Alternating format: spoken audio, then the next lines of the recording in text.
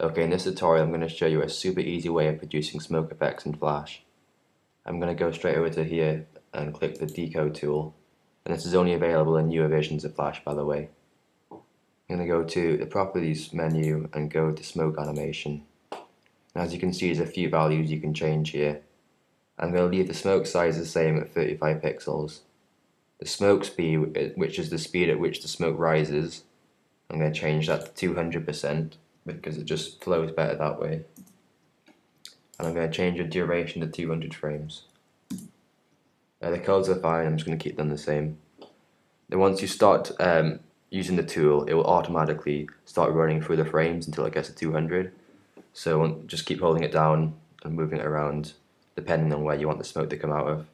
For the moment I'm just going to make the smoke move everywhere to show it. But it really is just as simple as this. And once it gets to 200 it'll stop. Right, I'm just going to go to the start of it. As you can see, I'm running at 30 frames per second because when dealing with particles I want to run at a higher frame rate as possible. But at any frame rate around 25 frames will be fine. I'm just going to play the animation. So as you can see, it's quite cartoony. It's a lot like Worms 2 smoke and things, and it will complement any cartoon style. And then you can just go back, and if you want to change, just change the values and colors.